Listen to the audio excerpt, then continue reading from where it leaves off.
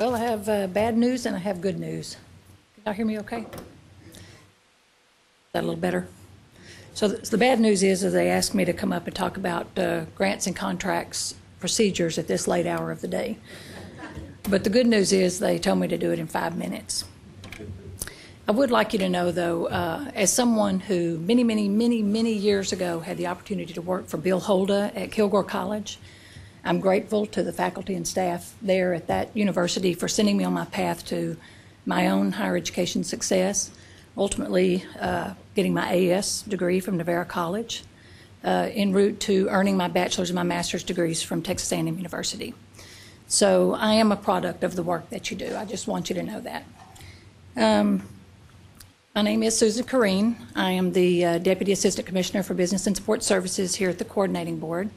In short, I run the business operations of the agency, including the oversight of our contracts and grants functions, in conjunction with our Office of General Counsel. So what would I want you to know in 5 minutes of contracts and grants? I'm not going to go through each of these, but it's just important to note that obviously we adhere to the state and federal laws surrounding all of our contracts and grants. Our monies are appropriated. I did work for institution of higher ed prior to coming here. I do miss my local funds, but all of our funds are in the state treasury here, so I have to also adhere to the comptroller's guidelines, our accounting policy statements as well.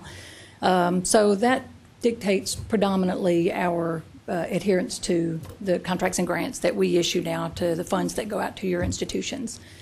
We also adhere to our own rule, which is codified in the Texas Administrative Code, as well as listening to our authoritative bodies here at the Coordinating Board, which is our Office of General Counsel. So that slide's available just for reference sake only. I'm not going to go through that and bore you to death with all of that, but I will take you to the next slide, which is probably the most important, and that's contact information.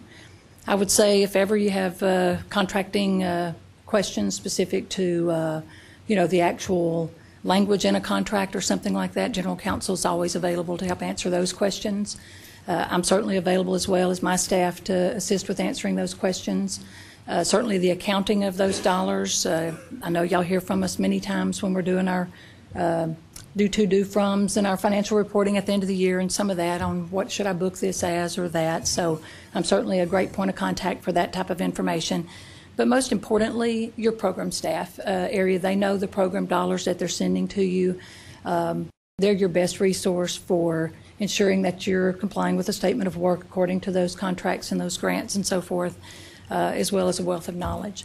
Again, I thank you for allowing me to be part of the conference these next 2 days. Thank you.